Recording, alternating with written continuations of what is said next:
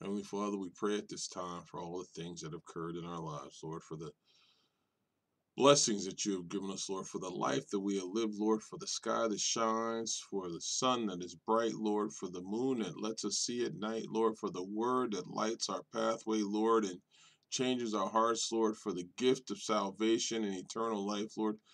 We just thank you today, Lord. We don't have a reason to complain, Lord. You have given us more than we have ever deserved, Lord. We don't have a reason to complain, Lord, because you've even given us a chance to get it right, Lord. We don't have a reason to complain, Lord, when we know that the true answer, the true gift, the true wealth, the true blessing is you, Lord. We thank you for being there when we were unfaithful, Lord. We thank you for being there, Lord, when we turned away from you, Lord. We thank you for being there when we were disobedient, Lord. We thank you for being faithful to an unfaithful group, Lord. We thank you for working with the remnant, Lord, and still protecting us, Lord. We thank you for the blessings for those that believe and for those that don't believe, Lord.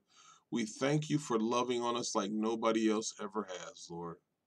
We thank you. We thank you for the protection, Lord, the provision, Lord. Lord, we thank you for just sitting up high and looking down low, being the only one that can claim to judge, Lord, being the only one that has the righteous ability to judge, Lord. The truth